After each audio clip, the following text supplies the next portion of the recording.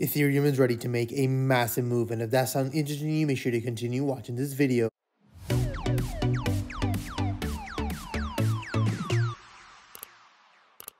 Before we get started in today's video, I just want to give you guys a quick update in terms of our Telegram chat. I have been posting chart updates in real time, so for those of you that are interested in keeping up real time with me, make sure to check out the link in the bio, and hope you guys enjoy the video.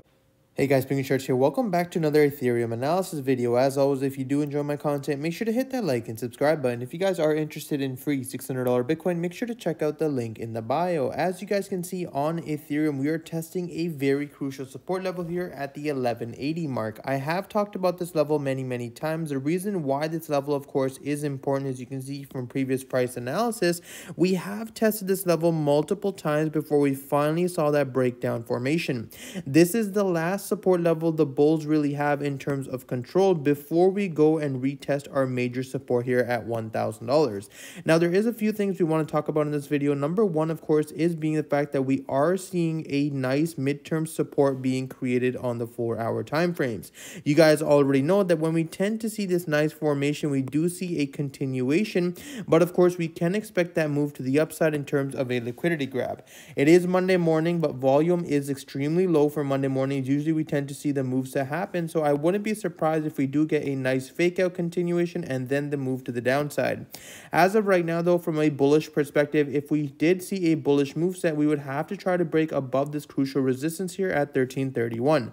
I know a lot of people are over leveraged in terms of their shorting positions, so I wouldn't be surprised if we did see a nice wick opportunity. A ton of people are bearish right now on Ethereum, and as of right now we are still in this consolidation zone, so we have to be very careful.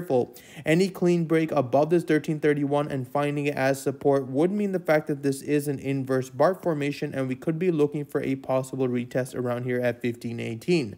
Ideally, from a bearish case scenario, any break below this 1180 mark would mean the fact that we will be testing the second midterm support here at 1080, but as you guys already know, that would become the third test opportunity.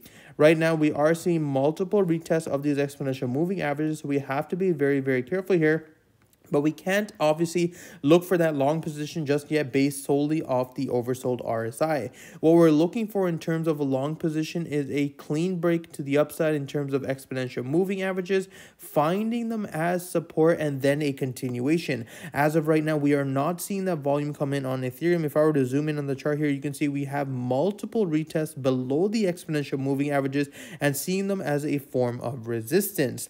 On the hourly time frames, you can see we are pretty much in a neutral standpoint. There's no clean break above this level as well, and we are starting to see low volume. Usually when we tend to see this low volume, we do have an explosive move. The question is going to be whether or not we will continue pushing on higher, or of course a massive move to the downside. As of right now, there are a few things to note on the hourly time frames. Number one, we have completed this move set in terms of a double bottom formation, as well as the fact that we are now retesting this level a lot more than what we did previously. You can see previously we actually saw 5 wicks to the downside and then a strong bullish move set.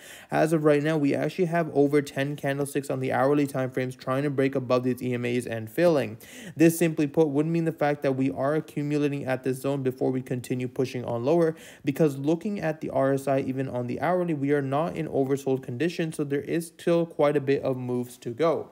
From a bullish case scenario, once again though, we would have to try to break above this crucial resistance here at 1278 even on the hourly. You can see we failed to break above that level multiple times, so this would become, technically speaking, a third test opportunity if we were to get above there. In my opinion though, Ethereum is extremely bearish, but we just have to wait for that liquidity grab before we continue pushing on lower. That's pretty much all I have for you guys today. As always, if you do enjoy my content, make sure to hit that like and subscribe button. If you guys are interested in free $600 Bitcoin, make sure to check out the link in the bio, and thank you guys so much and have a wonderful day.